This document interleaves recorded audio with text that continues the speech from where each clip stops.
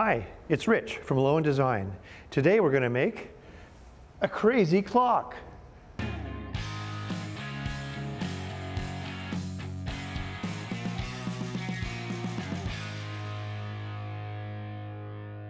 The clock has a bunch of really cool ways to tell time, and they range from very, very simple ones where the time just switches to ones where it chugs around and the next number is displayed, to some that are far more complex, where the numbers all go to 0 and then go to their number, or show all bananas. One that goes all zeros and then goes all ones, twos, threes.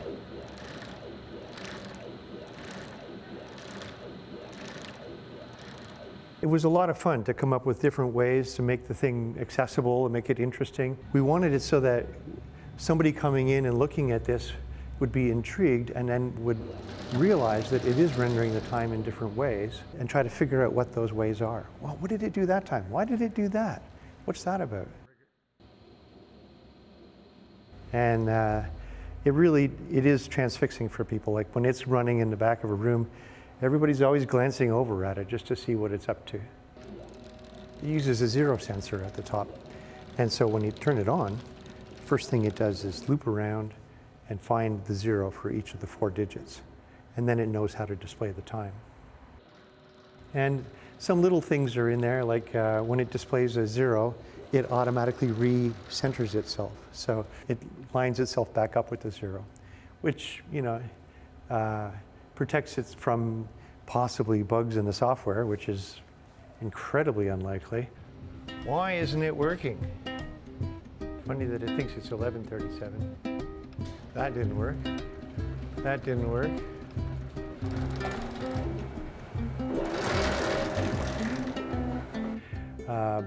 To just, something interfering with the motion, and it'll reset itself as the clock goes.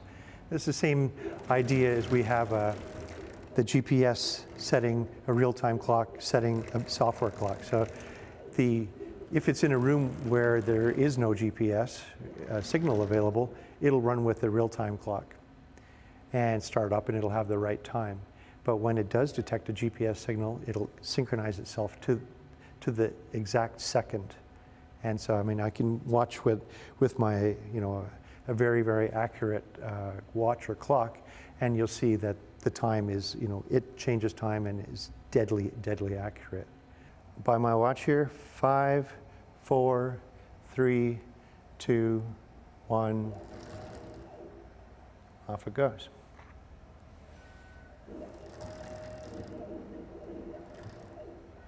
It was a lot of fun to come up with different ways of rendering the time and to figure out how to efficiently do that in software. So the way, it goes and calls a rendering routine 10 times a second. So 600 times over 1 minute, you can have steps in the rendering, but you want to also, for each step, you want it to complete that step before you do the next. So sometimes this one will be just ticking from 8 to 9, just moving in 60 steps. And the code just calls a move, waits until that move is done, waits until it's the next time, and then does the next move. When I first made this, I had the numbers closer together, and I used that for development on the test bench. And it was cool, but the whole thing would have been about this big.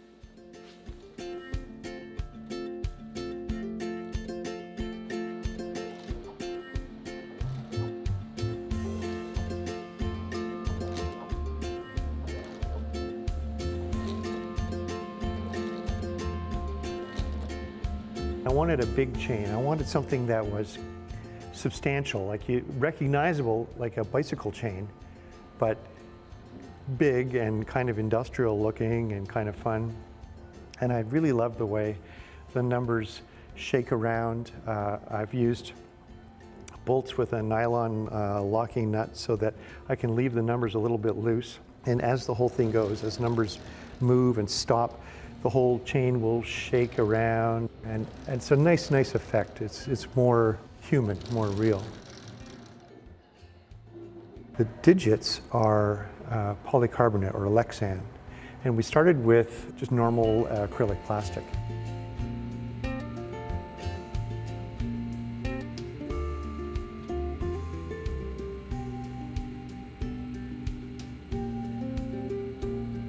And what we found was that it was just a little bit brittle. And so the numbers, when they go around the top, there's quite a lot of acceleration. They look like they're going pretty slowly, and then they go zoom around the top. And we would come in, we'd leave it going overnight, testing itself, come in the morning, and there would be numbers on the floor. Like it had flung its numbers off. So we went with Lexan, and then we had to get them cut on a water jet cutter, because cutting this kind of plastic, Lexan, on a laser cutter releases a chlorine gas, and we didn't want to take a chance with that. So we found at a university in town that would cut them for us, and so that worked out great.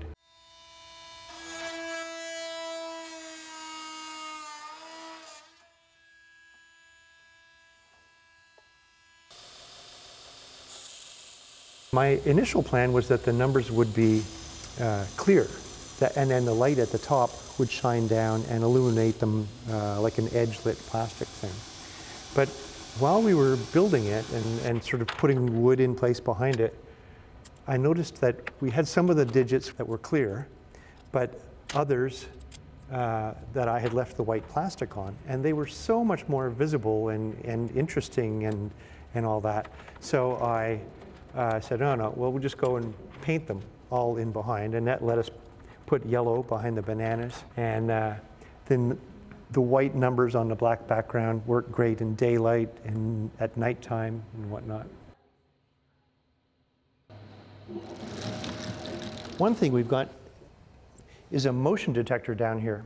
So the clock can detect when there's somebody in the room or nearby within like 30 or 40 feet or 10 meters. And so when it doesn't detect anybody there, after half an hour, it shuts down and just goes into the most sedate way of telling the time, which is just rolling in the next time. So all the chains, everything stays pretty still. And then after a couple of hours of that, it just shuts itself down completely until somebody walks in front of it, and then it all goes crazy and starts telling the time again. So we did that just so that if it was in a room by itself, there's no point in displaying the time unless somebody is there to experience it. It's hard on all the gears if we're going to wear out parts and all that. Here's the back of the clock. You can see there's 4 Teknic stepper motors. Each stepper motor also has a 0 sensor along with it. And we have 2 electronics boxes, one with the high power electronics, and that's the big power supply that drives the motors and whatnot. And then this other box is just more the computing box, the electronics. We started out with an Arduino. We switched to using a Teensy 4.1. And it's got a GPS, it's got a real-time clock, and it's got a potentiometer on the side, and it's got a relay down here that connects to the motion detector.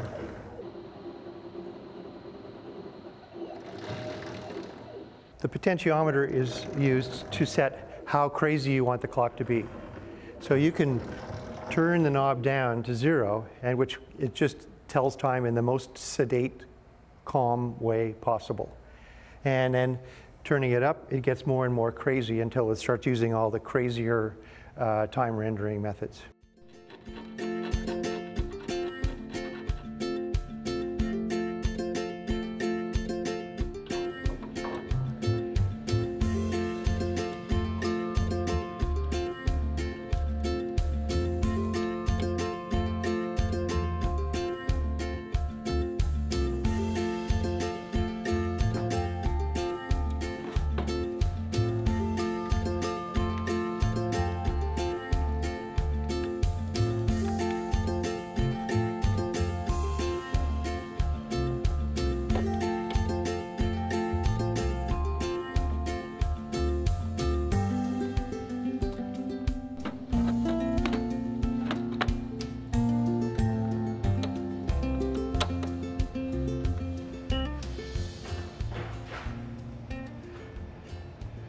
Sitting here with a clock, standing here with a mess of wires and electronics all mounted on a board that we just have to stick on the back of the clock.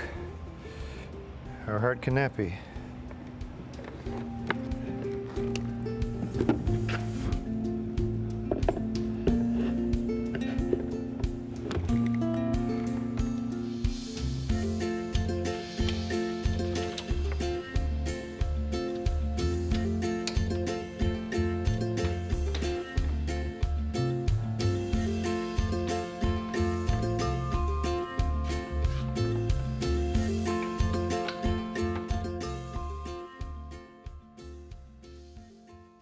And that's the electronics.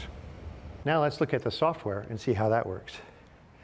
In an Arduino, there's a startup code, and that's a little block of code that runs and sets up inputs and outputs.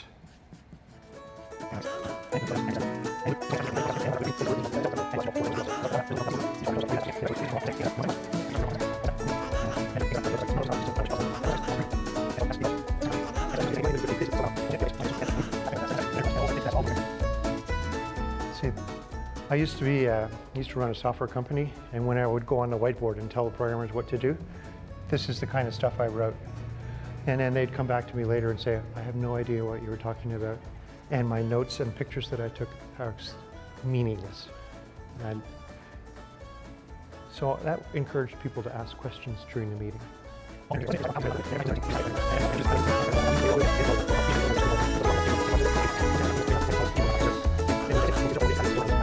And so that's basically how the code is going, calling a renderer a whole bunch. There's other routines in there to handle the real-time clock code, the GPS.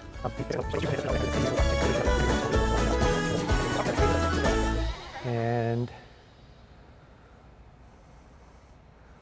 that's about it for the software. One of the neat things about this clock is that it used a whole bunch of the tools in our shop, from the CNC router, table saw,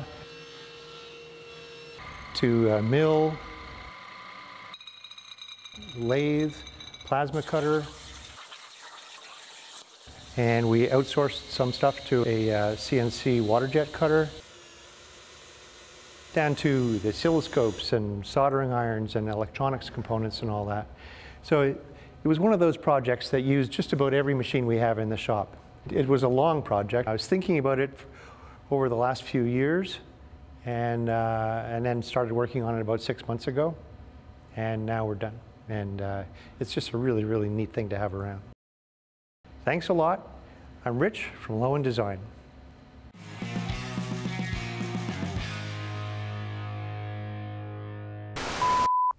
Make sure you don't show my bald spot. Hardy, hardy, har. Our clock is very tall. I live in fear of it catching my hair. It hasn't happened yet, but you know, it might. Our clock has color cycling LED lighting. It's good for sexy time.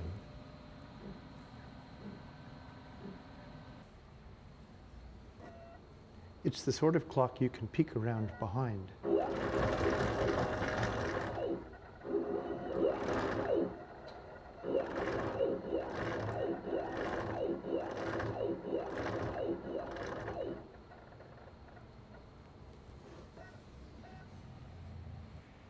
Now, continue to look impressive. We should start every video with me looking impressive. We have a separate box for the high power stuff, which is this. So all we have to do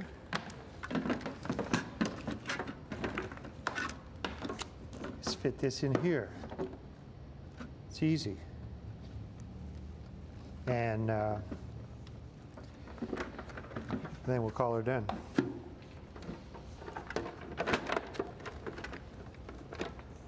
See? Neat. Not really.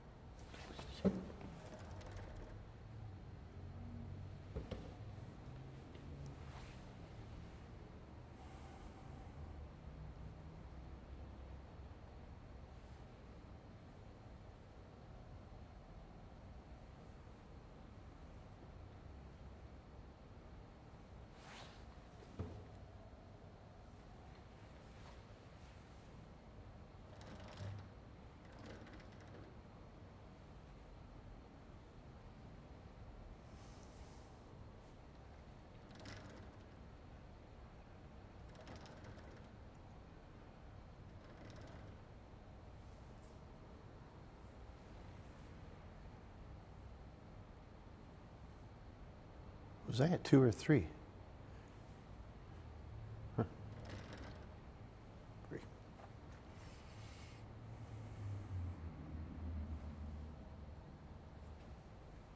Actually, it was probably 2.